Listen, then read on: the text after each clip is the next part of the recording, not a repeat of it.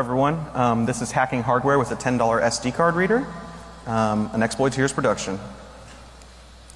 Alright, so a little about us. My name is Amir Etemadi. I go by @Xenofx on Twitter. I'm a senior research scientist at Cylance. I'm founder of Exploiteers and also founder of PayScript.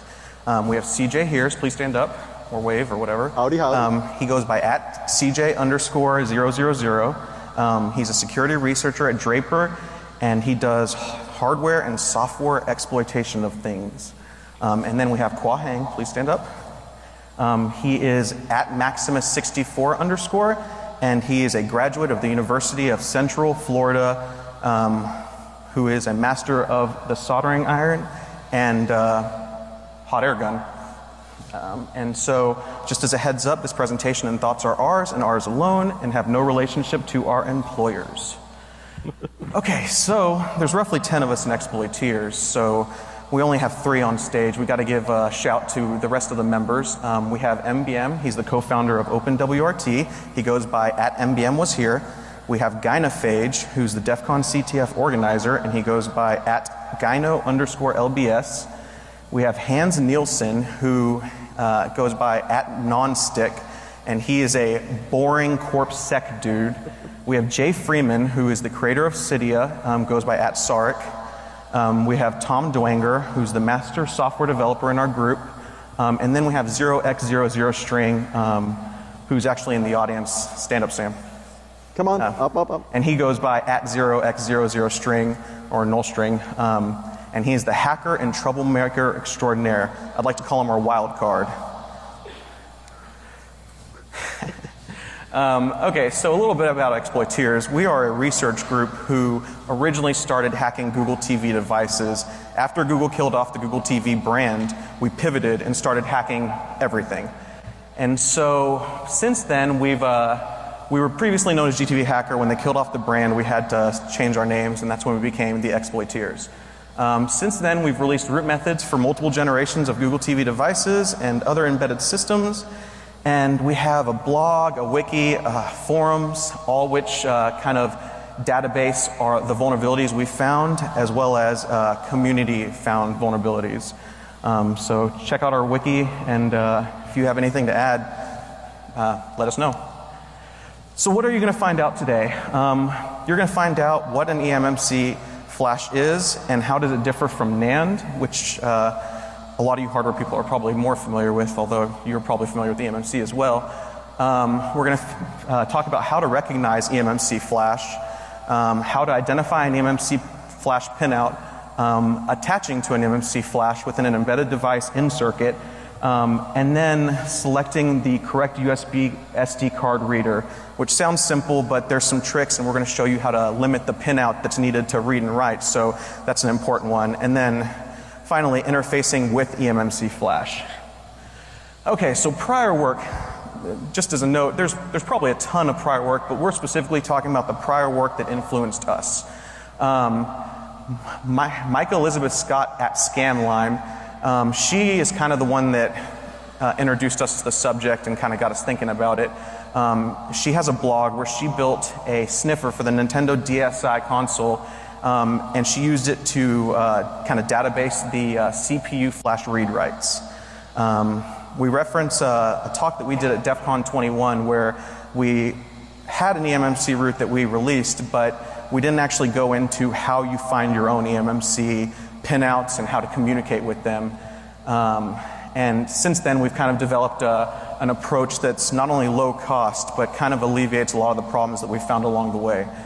As I stated earlier, there's probably a ton of you maybe watching this presentation that have had some experience with eMMC. I'm sorry we didn't cite you. There was way too much to cite, so we specifically listed the stuff that influenced us. So, an introduction to eMMC flash. You can think of it as an MMC version of an SD card for embedded devices. The abbreviation eMMC stands for Embedded Multimedia Card. It's inside just a ton of devices, from phones, set-top boxes, tablets, automobiles. You know, anything could use an eMMC that wants a easy-to-use flash device.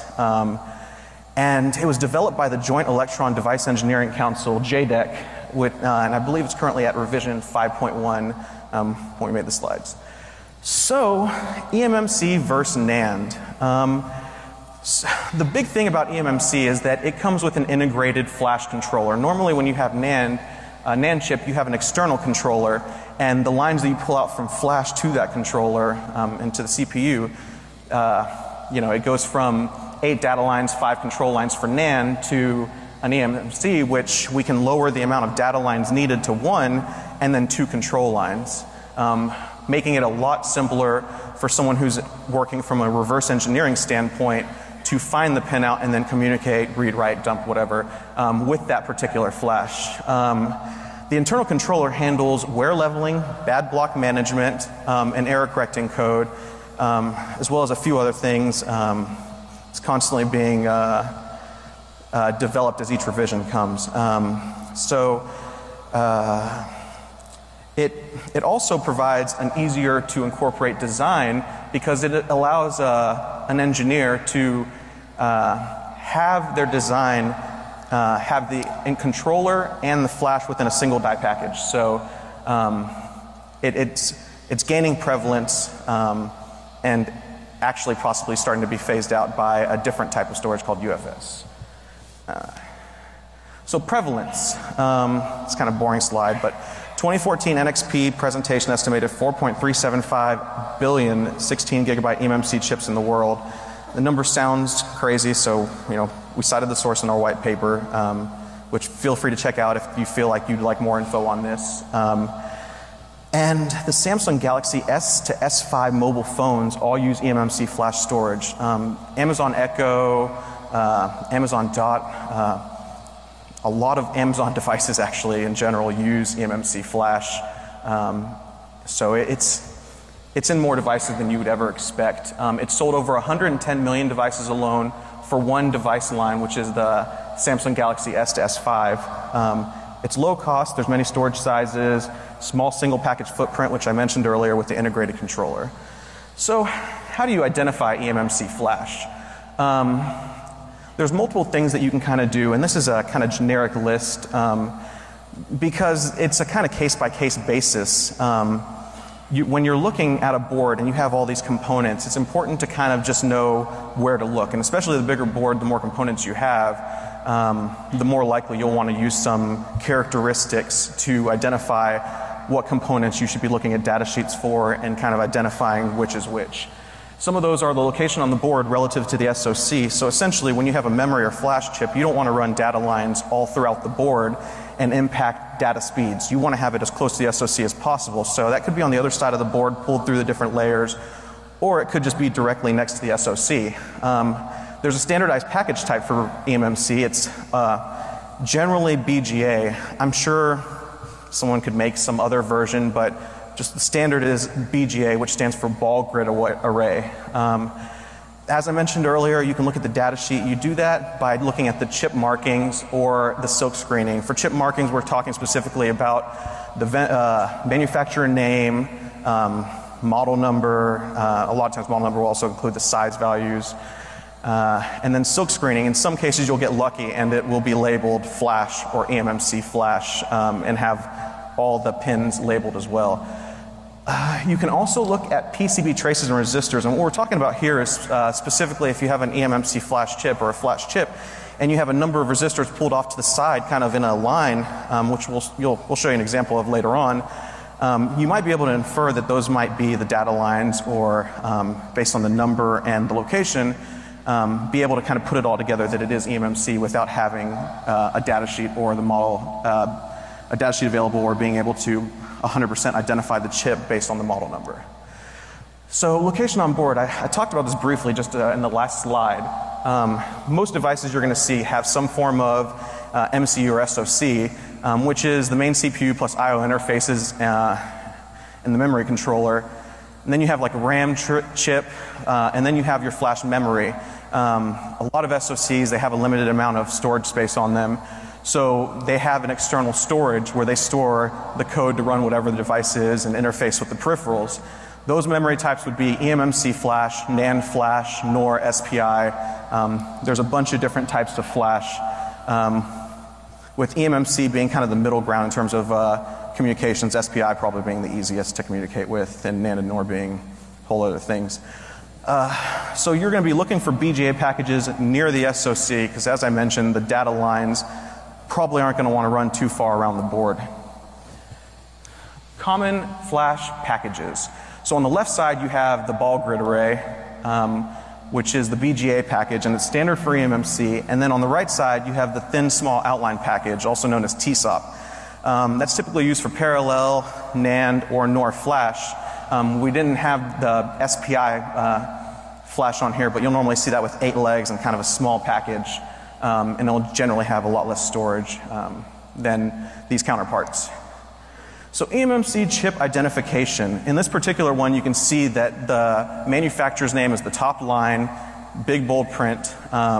In this case, it's Toshiba. You can see the part number THGB M5G6A2JBAIR.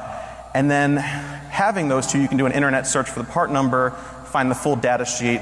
That'll list things like the logic level, pinouts, stuff that'd be good to find. But in some cases, you know, you're reversing a console, you're reversing something that's has proprietary hardware, you might not find a data sheet for the eMMC.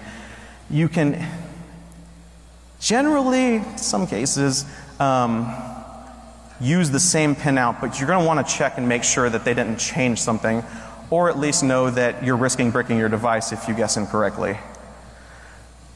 Visually identifying pins or pads. The thing here is that we'd like to think the last thing you want to do is detach a BGA chip.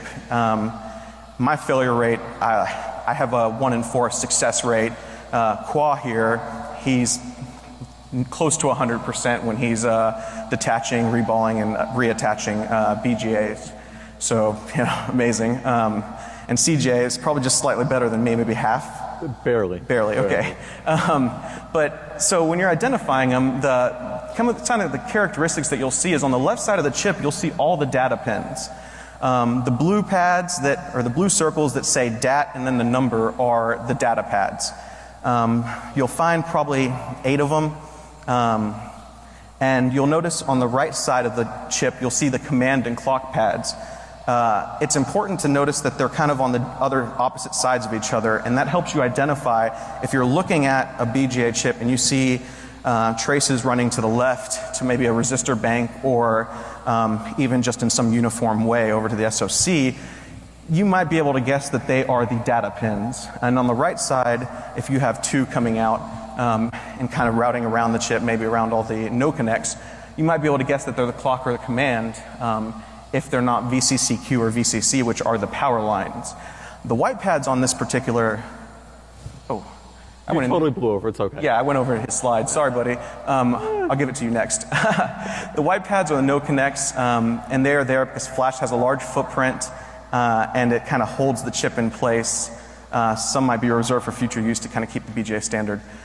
Now, I will introduce CJ to take over. I'm sorry, buddy. Don't worry about it. Less talking I got to do. All right, so this slide that Amir just talked about was everything I was going to say. So we're good. I don't have to say it. It's fabulous. So what's super awesome, when you pull the data sheet itself, what you can actually do is take the data sheet, import it into a photo editor, say GIMP, Photoshop, whatever you like. You could use Microsoft Paint, although I think Paint 3D came out, so Paint's not really around anymore. Question mark. Kind of painful.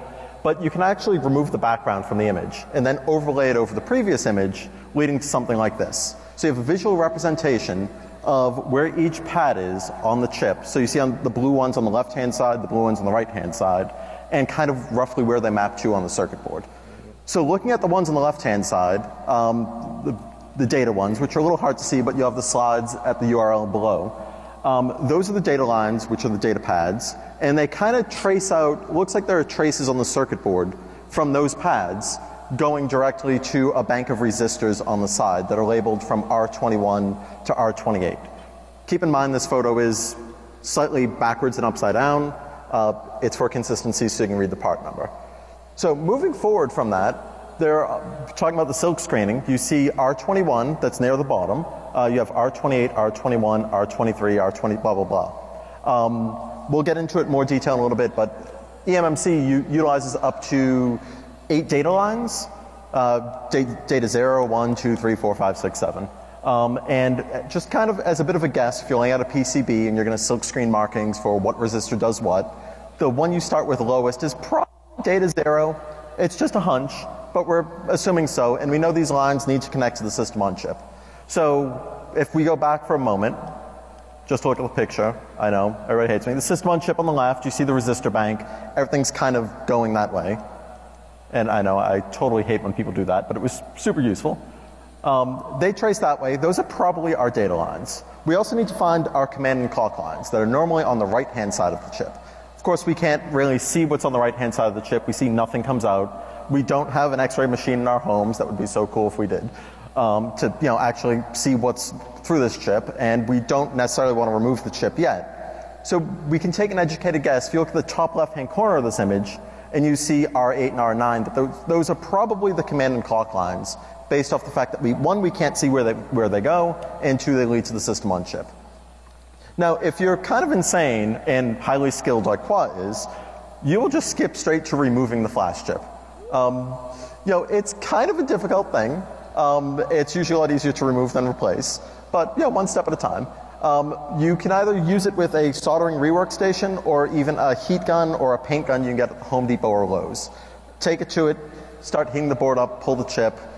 I've only had luck with getting the chips off, not putting them on. Qua's had considerable luck doing both. He's amazing. You also do need tweezers, some soldering flux, and patience, because you don't want to heat the board up too much. You need to heat it slowly, cool and low and slow, and you get it there. So really quick primer. We're not going to get into terrible details about this, but to pull the flash, warm the board gently. You then apply flux, bump the flash chip a little gently. If it starts to move, you can then cleanly lift it straight off. And if you do it right, you don't need all the balls, as in this picture, are still completely intact.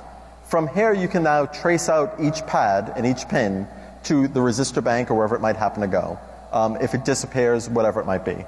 You can also, from here, leverage that information. Say you pull the flash chip off, and you're like me, I can't solder it back on, and I don't want to mail it to Qua because it'd take too long. I can buy another one. Could hook it up, as we'll talk in a bit, pull the file system off, pull the firmware off, maybe get crypto keys, get something off that flash chip to leverage it for an exploit or a network exploit, something that we can then use without having to reattach and go from there.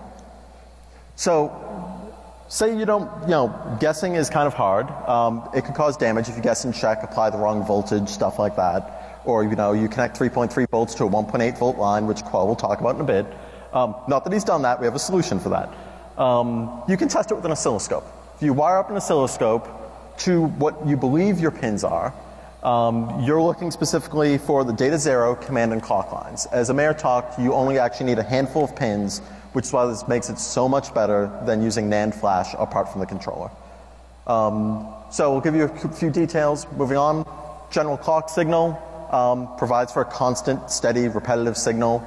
Generally looks like a sine wave in the upper right. It could look like a square wave right below it. Thank you, Wikipedia, for the image. The clock signal is used to synchronize the data in command lines. You want to make sure when the command gets sent, saying, I want block X, and you get block X back, that the timing's correct, so you know what command was sent, what data comes back, and how it correlates.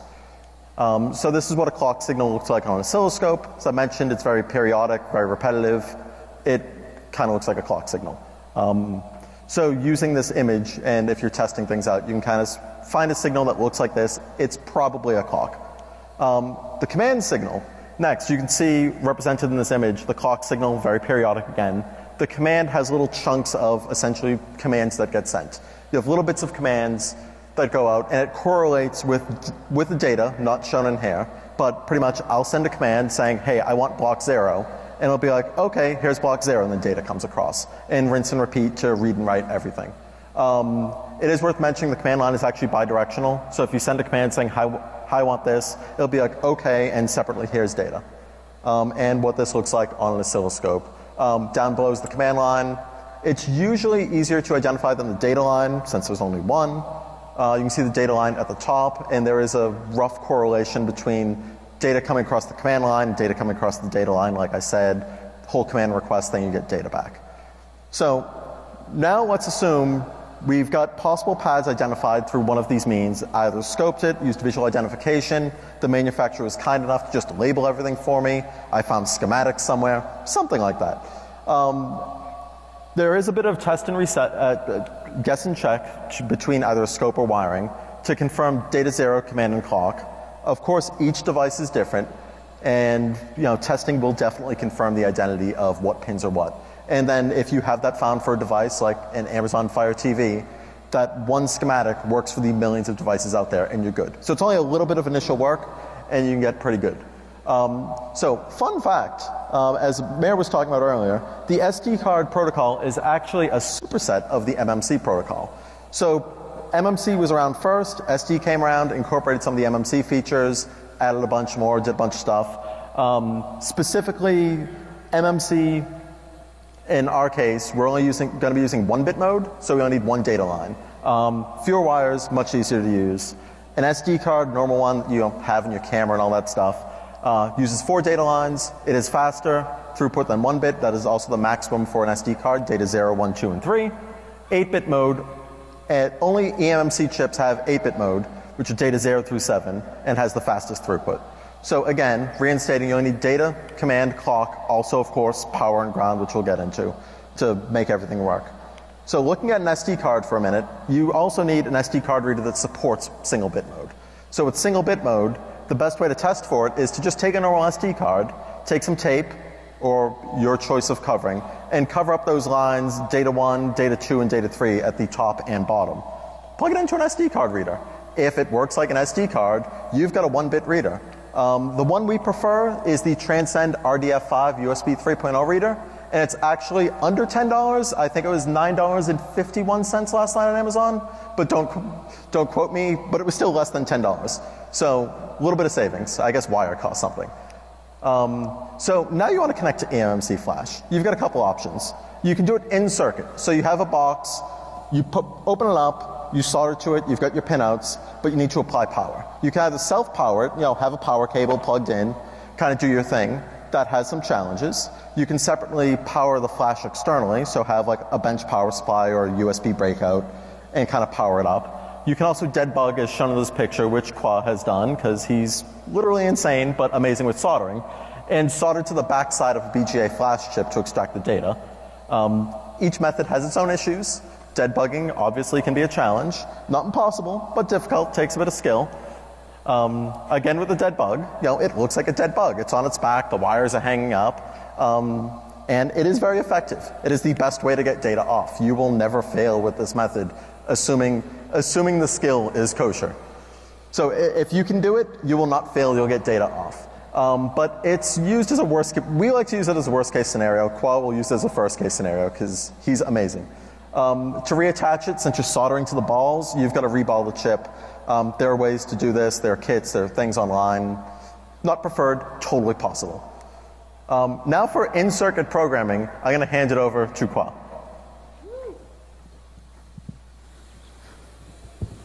So when you try to access the eMMC in-circuit, the CPU may try to attempt to communicate with the eMMC chip. This will lead to data corruption, and in some cases you can't even detect the chip.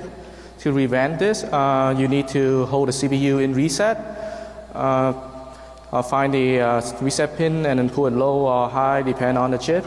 Or you can, some device have a reset button on the back, so you can just hold that button. Or you can disconnect the eMMC line from the CPU, or you can disable the CPU oscillator. Logic level is also another issue when you're trying to access the eMMC. Most embedded devices use 1.8 volt logic level for the eMMC, and the SD card reader, the USB SD card reader, only operate at 3.3 volt logic. So you cannot change the eMMC logic level to 3.3 in circuit because this is physically connect the VCQ, which sets the logic level to the 1.8 line. So when you feed 3.3 to a 1.8 line, all the device on the same power rail may get over voltage and could damage the device. To fix this problem, we make a low voltage level adapter, which translates 1.8 volt logic into 3.3 volt. So some troubleshooting consider some important consideration for troubleshooting. A good ground connection is very important, and the length of wire can be impact the connection too. The logic level must be known to properly communicate with the chip. You ensure a good connection to all the port, and you have a clean power source. So here is our low voltage EMC adapter. It's convert the 1.8 volt from the EMC to 2.3 volt that the USB reader can use. It utilizes a TI SDIO bus voltage translator. It's open source, and all the schematic and the design is available on our website. Here's our breakout board we also make. You can use this with a SD card reader to read 3.3 volt logic level for the EMC. So this board is different from the last one. This one doesn't have the voltage translator on it, so you can only use for 313 or that button chip. This doesn't have any component on it. It's just a passive board. Yeah. And another special thing about the EMC boot partition is to have the special boot partition. You have to send a special command to enter this mode. With a normal SD card reader, you cannot send that command to enter the mode. So you need a SDIO controller. With the SDIO controller, when you hook up the EMC, it's automatic detecting as MNC block 0, boot 1, boot 0 in the Linux kernel. So some laptops have a SDIO interface for SD card reading. It supports a special command needed to interface with a boot partition. So PC doesn't have this SDIO controller. You can buy a PCI Express to SDIO bridge. It's called a Ritco R5 U230 board. It costs $150. Or you can use a BeagleBone Black. It has a SDI interface, and you can just wire up to the AMC that way. It only costs $50. So here on the picture, you can see that I wired the SD card slot into a pin header, so you can just wire that to an EMC, and the boot partition will just show up in Linux at def AMC block, then boot 0 or boot 1. And here, for the demo, Amir will show you.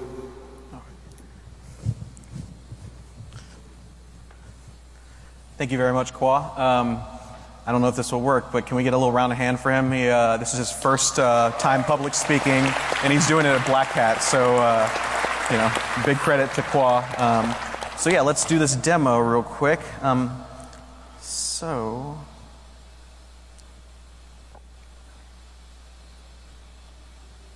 I'll have to exit the show.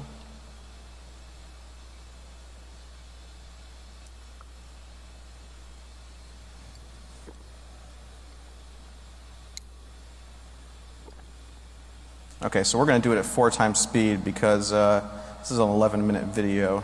And it's going to look a little crazy because it's at 4 times speed. Actually, this isn't sped up at all. This is just how fast Kwa works. First part's a little boring. He's just showing the device booting up. Essentially, here in a second, he's about to take it apart. And this is the pinout for the Fire TV. It's quick, but you can see it on our wiki. We got that pinout by the process that we talked about in this presentation. He's doing an in-circuit programming of this particular chip, but in that picture you could tell that he had detached it, ended up having to reball and put it back on. So, I kind of wish you guys heard the audio on this because we terribly put some really bad techno on it. We last minute decided to have no audio. So yeah, this process here, he's removing the clock resistor so that he can have in-circuit power to the chip, essentially stopping the MC or SoC from communicating with flash and allowing him to only have to connect DAT0, clock, and command, and ground. So I know the talk 5 pins, but technically this method is 4 pins. And once he gets connected, what you're going to see is he modifies the file system, adds SuperSU, this is an Android-based device, and then brings it back up, and you have root. The beautiful thing about communicating directly with eMMC is there's no exploits required. You're just using your hardware abilities to communicate directly and modify the chip, and then just boot it and everything's great. As long as there's not signatures or some form of secure boot on that particular partition or image, then this is a great solution for projects as long as you spend the time figuring out the pinout or pulling the chip off. So this part's not as important, but it's just showing him adding the needed files to the file system. You can see that it recognized that it was connected to his SD card reader. All done. Now he's just removing the wires.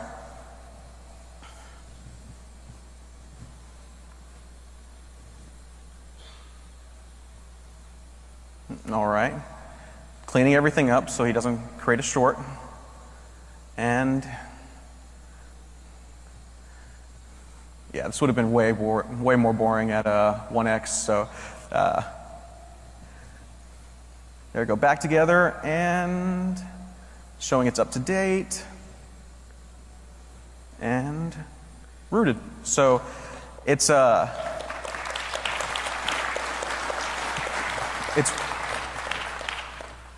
great thing to be able to know, and that's where we felt the value was of coming and bringing it to you all at Black Hat, because we've had a lot of people jump into our IRC channel and tell us how they haven't been able to figure out a pinout or are having issues connecting.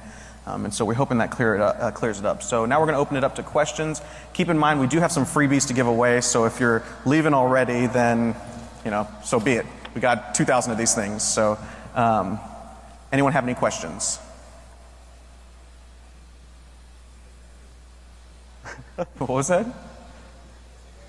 Who does my hair? Bird's Barbershop in Austin, Texas. Okay, so no questions. That's easy. Oh, there's one. Okay, what's your question? I can't believe how many NC no connect balls are on those BGA chips. Aren't there any variants which don't use not many non-connected balls?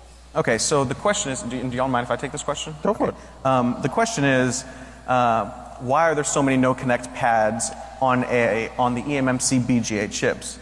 We're not the ones that built it, but I can tell you what we believe the correct answer is, and that is that those pads are holding that big package onto the board. Beyond that, they're enforcing the standard of BGA and the amount of pads that would be used in any BGA format, because this is not specific to eMMC. So it's more of standard with also the benefit of holding it to the board. Next question? Or did I answer that question? You're good? Okay. Next question? Anyone? Right, super guy in the back. Can you hear me? Yes, I can. All right. So you showed an implementation using a specific Toshiba and also a specific device, but I'm wondering, was there any other or any specific eMMC chips that you had tried that you weren't able to, or different like 1-bit, 4-bit, 8-bit modes that were more difficult to try and hack this way? So his question is, we specifically mentioned the Toshiba chip, and I believe one other example on finding the pinout and being able to communicate with it.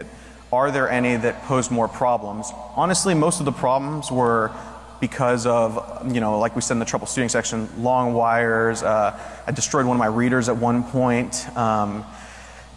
eMMC, it's a component for a board that engineers have to rely on a specific set of programming and standards. The biggest problem you'll have is maybe if you're doing in-circuit programming, you don't understand the entire device's schematic or design, and you are having issues with other components on those power rails, or that happen to be utilizing that chip somehow or another. So, best case, or not best case, the best solution in that case would be to detach the chip, dead bug it, because then you have a direct connection to flash without any other interferences. Do you have anything to add? Just to elaborate, we've looked at other types of flash chips, be it Kingston, SanDisk, this was Toshiba, and there are a few more manufacturers. We have not yet had a problem. Not saying there's not a random flash chip that we haven't come across yet that could be problematic, not work with this method. Just with the multitude of devices we've looked at, this has yet to be a problem. Okay. Does that answer the question? Yeah, thanks. Yeah, no problem. Thank you. Anyone else? Okay, right there, blue shirt.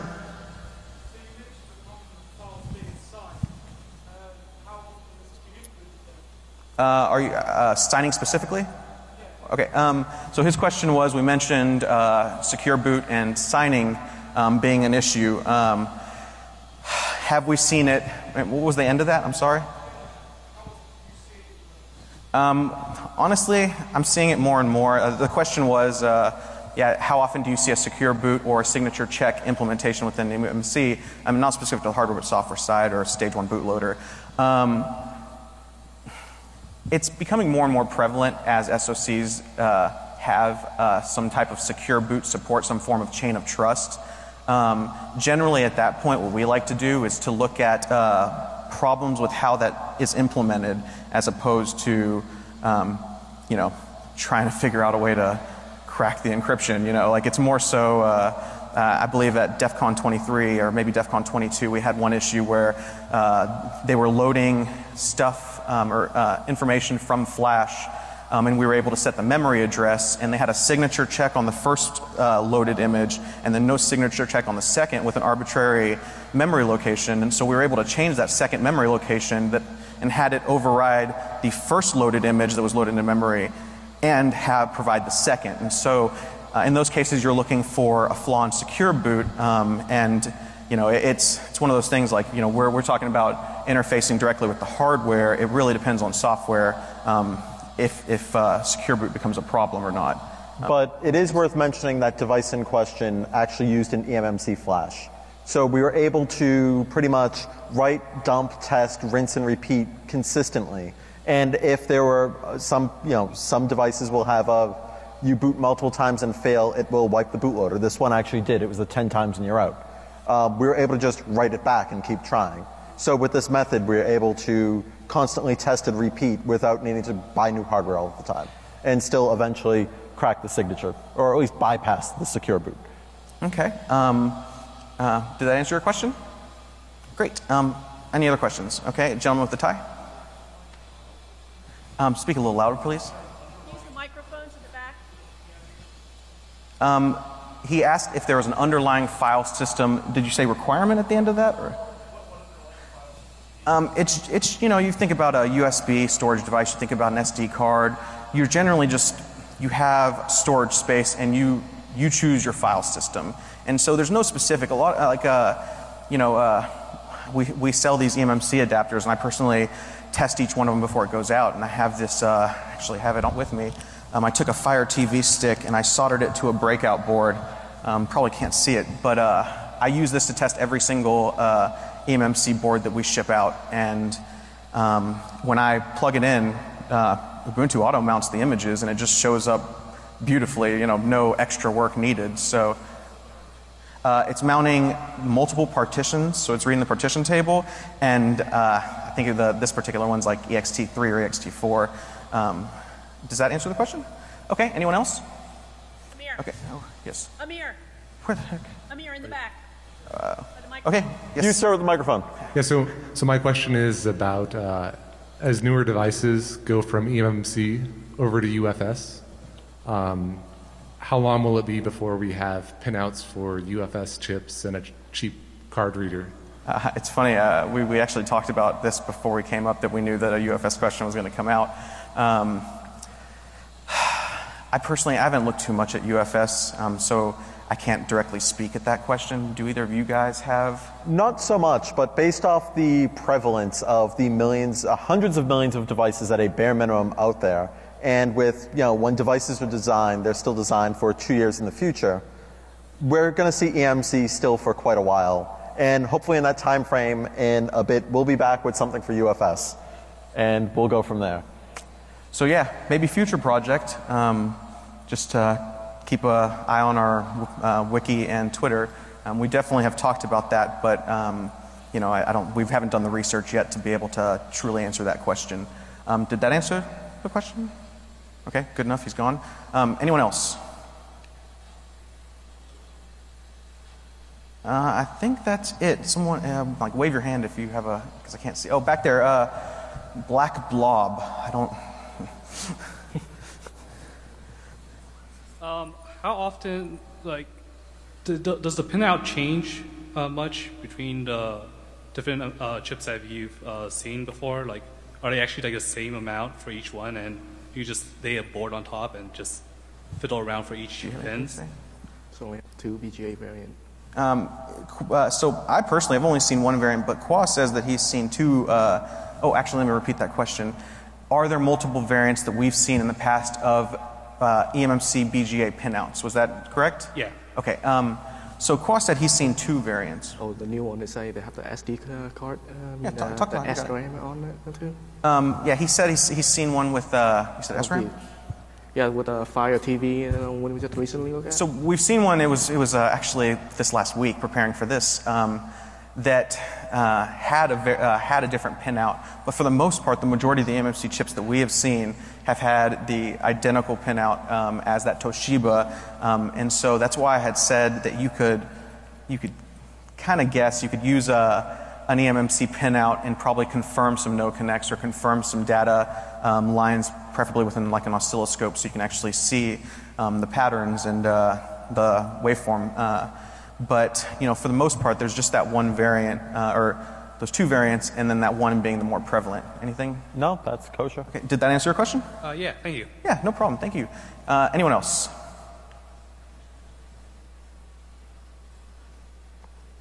Okay. It seems like, unless I'm missing someone, it seems like we're done.